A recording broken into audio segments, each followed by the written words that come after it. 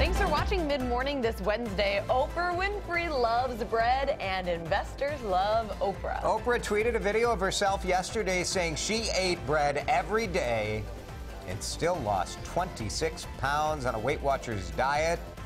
So while Oprah shrinks, the stocks keep soaring. The diet company shares went up more than 20%.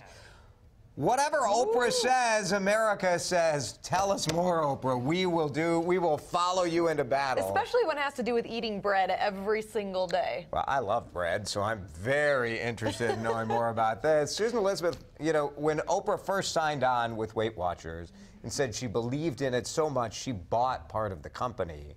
I think a lot of us wondered, how much juice does Oprah still have? But she still got it. She made her point. I mean, people feel an emotional connection to her. You know, she can just do these commercials.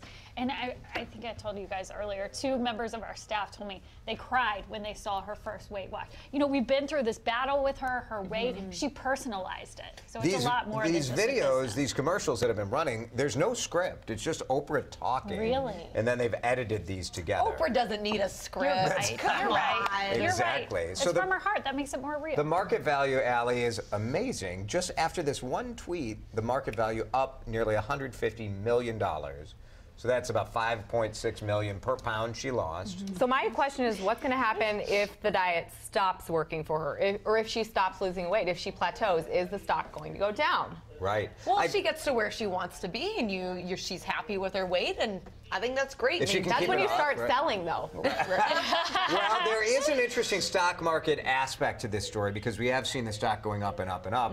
But there are a lot of investors who are asking the same question Allie is. So they're called like short sales. Yeah. So there are a lot of people who engage in short sales who have bought this stock and are waiting. Like, all right, she's going to lose weight. Now we're going to sell. Or if she gains back, then you short and you're out. And so that's kind of interesting. What too. Oprah's so good at, though, is connecting with people and knowing what the people love, and I think that she genuinely loves it too. I'm sorry, people want to eat bread every day. That's why you avoid diets that are, you know, take away all of the carbs because, well, sometimes it makes some of us really mean. I want to eat bread and butter. Bread and butter every day. Well, the doctors, this is why doctors, every time when we say what are the best diets for people, they say right now the Mediterranean diet and Weight Watchers, it's always one that doctors say because it makes sense. And it's moderation. That's what it's about. It's not deprivation. Yeah. The question is, are people willing to pay for it, right? So Weight Watchers for the online thing only is about $200 a year. For the meetings, it's about $460.